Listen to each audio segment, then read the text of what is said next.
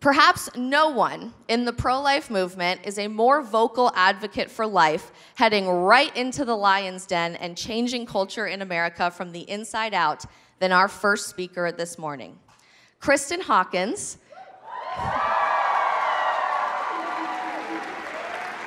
is a Christian wife, mother, grassroots activist, author, speaker, and of course, human rights advocate.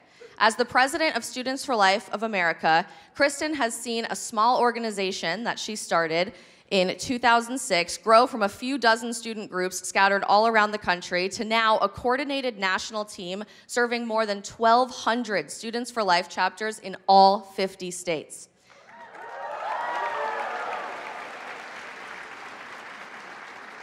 Under her leadership, Students for Life exists to abolish abortion by transforming our culture through recruiting, training, and mobilizing this pro-life generation, who are direct targets of today's abortion industry. A frequent speaker and media analyst, Kristen's expertise includes abortion, feminism, disability advocacy, and healthcare as she navigates the social conditions and public policy that impacts the human rights issues of our day. A published author, Kristen wrote her book, Courageous: Students Abolishing Abortion in This Lifetime. She's been featured on Fox News, CNN, MSNBC, The Today Show, CBS, ABC, HBO, and more, and has received the title, one of the 4 worst anti-abortion misinformers by Media Matters. It's a title of which she is very, very proud. As you all know, Kristen regularly speaks on college campuses like Yale, Harvard, Dartmouth, Berkeley, and more. And how many of you have seen her viral TikTok and Instagram videos on campus? Do me a favor, and you can follow along. Pull out your phone and write down her Instagram handle of her family traveling the country at Hawkins History Hunters with her amazing family as they continue to learn more about American culture and history. And join me in welcoming to the stage SFLA President Kristen Hawkins.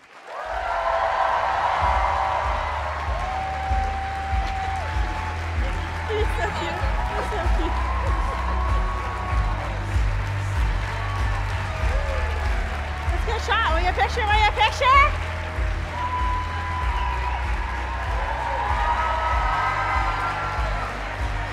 Cut.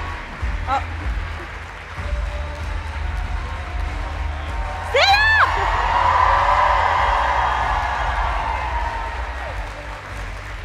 We had to get that out of the way before we got to the hard work, everyone. How many of you are so excited to be here today to learn and strategize for how we are going to go home this year and get to that point where we see abortion abolished in our nation?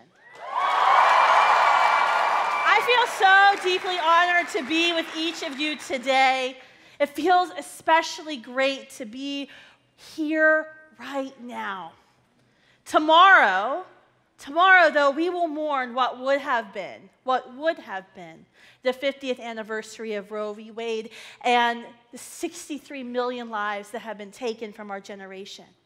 But today, after decades of hard work and sacrifice, we celebrate the historic moment of this month. The first January in 5 decades in America, where we are finally free of the dumpster fire that was Roe v. Wade.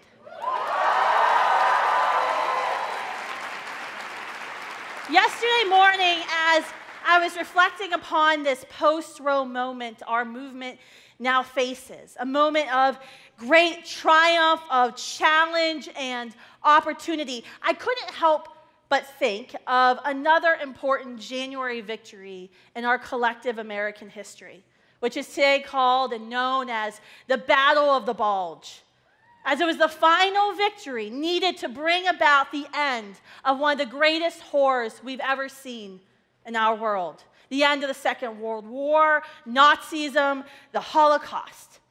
Think about it. Just 28 years before 7 cowardly men in black robes decided that babies didn't deserve the same right to life as they did, hundreds of thousands of young, brave men in 1945 laid down their lives so that those same babies could be born and live in freedom and safety for generations to come. Make no mistake about it. The Battle of the Bulge wasn't just another fight in a long list of hellish fights during World War II. After the Allied victory on the beaches of Normandy, the Nazis actually saw it as their last real chance to turn the tide before their defeat. That's why Hitler himself planned the attack. And it's why the Nazis held nothing back from this winter fight. It was an all-out, merciless assault, not just on the Americans serving in the trenches. The Nazis attacked our soldiers off the battlefield too, even if they surrendered. They threatened the lives of innocent families who were hiding in their homes. They even targeted churches. Sounds a little familiar, doesn't it? All told, Hitler unleashed more than 500,000 German soldiers, more than 1,400 tanks, more than 1,000 warplanes to win this battle. There's only one way to describe that kind of military might: unstoppable. And it might have been, except for the courage and the commitment of American heroes. Those young men who were given one mission: hold the line, to never give in, to keep fighting till the very end. And despite the fact that more American men died in the Battle of the Bulge than on both sides of the fields at Gettysburg, they fulfilled their mission. And because of them, good triumphed over evil. Even now, it's a reminder in the ultimate battle, it's good, not evil, that's unstoppable in the end. Friends, you don't need me to point out the similarities to today. The pro-life movement has had some big wins in the last 5 decades over this war against the violence and exploitation of abortion. Just think about one of our latest wins, when the Trump-Pence administration, they appointed Amy Coney Barrett, a badass Catholic pro-life soccer mom, to the Supreme Court. And of course, that sets the stage for the historic phrase I had the honor to read before the world last summer. The Constitution does not confer a right to abortion. Roe and Casey are overruled. Outside, though, of law and politics, the pro-life movement has seen even more victories from the battles we have fought in the last 5 decades. In our communities and in our campuses, we've helped millions of people open their eyes to the violence. We've built an entire social safety net of thousands of pregnancy centers and maternity homes, ensuring no woman stands alone during her pregnancy or after the birth of her child. At Students for Life, that's meant growing our army of love and passionate activists and pro-life first voters. Because of you, we've transformed our movement, as we've now trained more than 160,000 young people and served more than 1,400 pro-life groups in all 50 states. You all know you are the real rock stars in this room today. Let's be clear. With the lies and the fear-mongering the abortion industry is spreading since Roe's reversal, with the threats and the actions of violence and discrimination you all face, ours is not an easy mission. It is hard work we engage in. But just like 78 years ago, the evil forces that we face, they're still refusing to go down without a fight. In fact, since May, we've already gotten a glimpse of what abortion extremists are willing to do. We've watched terrorist groups like Jane's Revenge firebomb hundreds of pregnancy resource centers and churches. They even threatened to shoot up a recent Students for Life event in Omaha. We've seen the Supreme Court justices threatened and their families harassed, not unlike what a lot of you here face yourselves. We've started to see other, more subtle and even more dangerous strategies for advancing their culture of death. That includes radically expanding access to chemical abortion pills.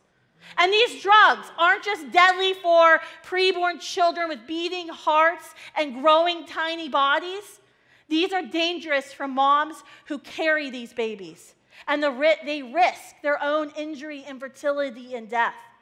And they're harmful for our public water, our fish, our animal life, as chemically tainted blood, tissue, and the broken bodies of babies are being flushed into our waterways.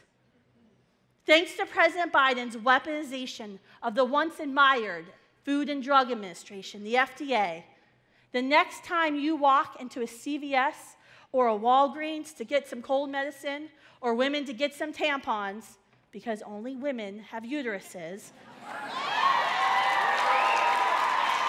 or maybe you'll be a good husband, but thank you, honey.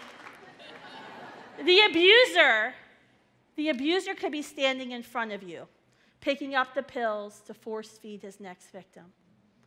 Or she, the scared, confused young woman, could be standing behind you, seconds away from ingesting a pill in the parking lot that will end the beating heart of her child, killing him or her, and maybe even her in the process. But they aren't going to stop there. They know where they want this viral spread of chemical abortion pills to go. Next, our pharmacies will be told not that they may carry these pills, but that they must distribute them. And then they will be told they must be over-the-counter and taxpayer-funded. I am so sorry that I have to paint such a dark picture at the very beginning of our day. But you, the pro-life generation, deserve to know the full truth of what we're up against. Because it will be in the days and weeks that come next that will define our country for decades to come. And there's no doubt about it. Each and every one of us are going to face a choice. Just like in 1945, when brave young men in the American military had to make a choice between retreating from the overwhelming strength of the Nazi army or holding the line. Or in 1973, when the original pro-life gen had a choice between accepting abortion that had become a decided matter or holding the line and chipping away at that abomination for nearly half a century. And today, we face the same sort of choice today between accepting the dangerous idea that we have made some progress, but now it's time to settle down and stop our fighting, become normal people who stop talking about abortion, or holding the line. I know you know it won't be easy, but I know you can do this. And I'll be standing right beside you the entire time. In fact, our entire team at Students for Life and Students for Life Action will always be there because no pro-life student stands alone. That's why I'm honored to announce today, in front of our board who doesn't even know this, that Students for Life is launching our most aggressive campaign yet, a 5-year plan to establish a pro-life presence on every 4-year college campus in America, all 2,675 of them in 5 years.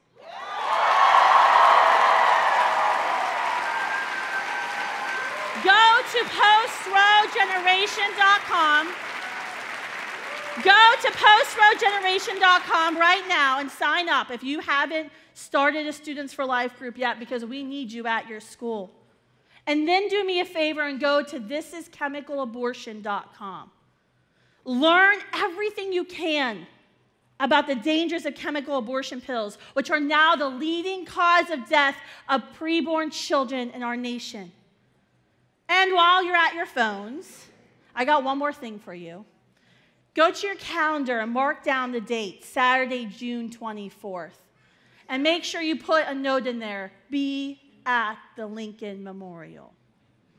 We have a very special event that we'll be announcing soon. To be there to honor the anniversary, the first anniversary of the Dobbs decision when Roe v. Wade was thrown into the ash heap of history, honoring the original pro-life gen, honoring the sacrifices for 49 years of the pro-life movement, and laying out our vision of where we go next. I hope you can make it. It's on my calendar. Thanks to you, pro-life gen, there is real momentum on behalf of moms and babies across all of our land. Since June, tens of thousands of babies have been spared. And in a few short weeks, those first babies will soon be born. Somebody send formula and diapers down to Texas stat. Next, we'll be blamed for a diaper shortage. It'll be all of our fault. And this momentum that we have has left the abortion lobby scared. As we've seen, though, this fear has made them more dangerous than ever. In fact, I think the opposition we can feel can be felt just as unstoppable and overwhelming as the Nazi army war machine must have seemed 78 years ago to those hundreds of thousands of American men. But I agree with what General Eisenhower said, what his challenge to those young men were. The present situation is to be regarded as one of opportunity for us and not of disaster. With Roe v. Wade gone, America has a true chance to become the land of the free to be born. But now, pro-life gen, it's your responsibility. It's our privilege to bring the brave, to be unstoppable, to see good triumph over evil, and to end the devastation of abortion in our land forever. Thank you.